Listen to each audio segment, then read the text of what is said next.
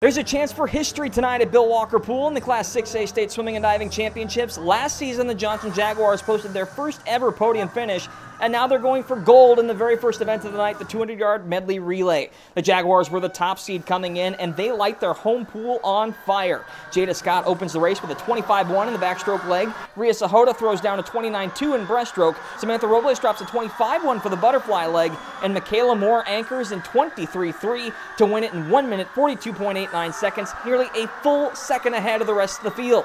And for the first time in program history, Johnson has won an event at state. We worked really hard, and we put all the sweat, blood, and tears into the water. It was amazing. You know, last year we didn't have the chance to be able to swim the medley relay last year at state. So we came back what we were supposed to do, and we did that. That was just the beginning. Next individual event, 200-yard freestyle. Junior Elsa Musselman snuck into the A final as the 8th seed with a great prelim swim, and that was huge. In the evening session, she drops a few more hundredths off of her time and goes 152.31. Musselman might not have moved up, but she does earn 11 critical points for Johnson. That's 6 more points than had she swum in the consolation heat. Next up, 200-yard individual medley. Sophomore sensation Jada Scott was the second seed coming in, and she hangs tough with the leader for the first 100. Eventually, she falls off the pace, but she clearly separates herself from the rest of the field, taking second overall in 2 minutes, 1.59 seconds. As a result, she breaks her own school record and becomes the first individual podium finisher at state for the Jags. There's a good race brewing in the splash and dash 50-yard freestyle. 2 area swimmers side by side in this one. Johnson's Mikayla Moore and Reagan's Morgan Bartley. Those two were in the A final last year, and they put on another good showing here. Bartley holds her prelim seed and takes 5th overall in 23.50 seconds. Moore is 8th in 23.69. Let's take a quick break from the swimming action and head on over to the diving competition held earlier in the afternoon. Reagan senior Elsa Palacios was the highest finisher from the San Antonio area. She scored 412.25 points. That's 3 spots higher than she finished last season. Congratulations to her. Brandeis's Avery Francis took 10th. Back to the pool now. Another great race in the 100-yard butterfly, and again, 2 area swimmers right next to each other in lanes 1 and 2. Johnson's Samantha Robles and Churchill freshman Carly Cronk.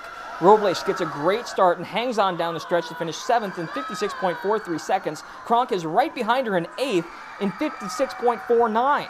The 3rd and 8th place finishers were separated by a little over 0.4 of a second. Still, it's an impressive showing for Cronk in her first ever state meet. I feel like swimming in this pool was better because I'm more familiar with it. If I swam at UT, I might have been a little bit more scared. I was just happy to be here overall.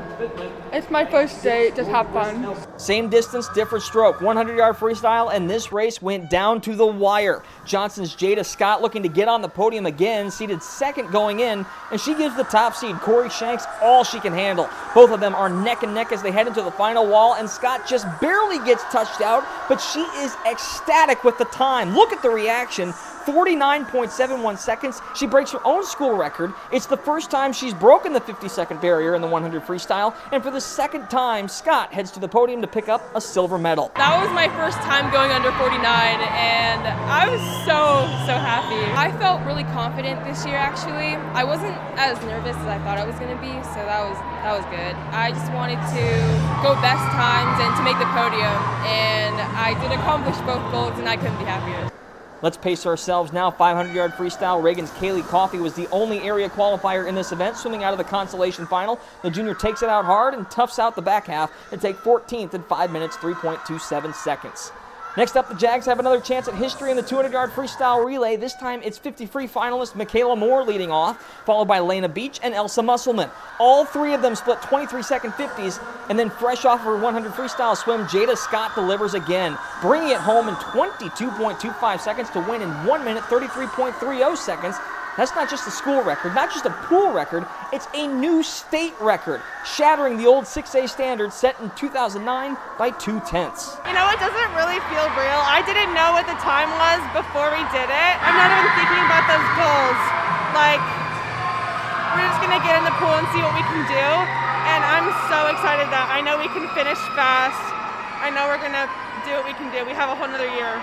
Very next event, 100-yard backstroke. Johnson's Samantha Robles and Smithson Valley's Lainey Skrobanek in the consolation final. Robles hangs with the pack and finishes her individual racing career with a 12th place finish in 59.01 seconds. Skrobanek took 14th in 59.5. Quick shout out to the officials for doing their job and walking up and down the pool.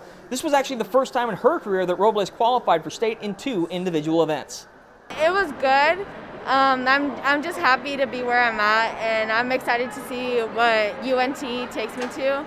And I'm excited to see what the other girls who are still going to be at Johnson, what they're going to be able to do. The 100-yard breaststroke was the race of the night. Senior Morgan Bartley was the 3rd seed, and Johnson's Riya Sahota was the 4th seed, both of them within striking distance of a state title in the evening session. Bartley took it out hard on the first 25. She splits a 29.9 on the first 50, and watch her fend off the rest of the field on the back half. She just touches first in 1 minute, 4.06 seconds. Look at the smile. She wins the event by 6/100ths of a second. Sahota was just behind by a couple tenths of a second. She took 4th, and Morgan Bartley ends her career on top of the podium. I was trying to go out as fast as I could just so I could get the lead, and when I have the lead, I feel more comfortable with that last 50. I can feel and I can see them coming up, and that feeling, you're like, oh, I have to get through these last 5 meters. Towards the end, I just had to go hard and push through. It's so overwhelming, and I love seeing everyone up in the stands cheering you on, and it's amazing.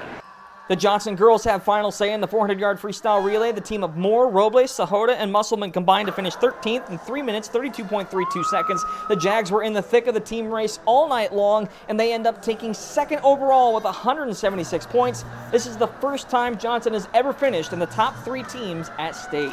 I am so proud of that because last year we didn't really make any A finals because the competition was very stiff last year. So this year I was very happy that we made A final and we got 2nd overall. Congratulations to the Jaguars and all of our area swimmers and divers for their performances on Monday night. The girls' state meet concludes tomorrow night at Bill Walker Pool at the Class 5A State Championships. And for more swimming highlights, head on over to KSAT.com.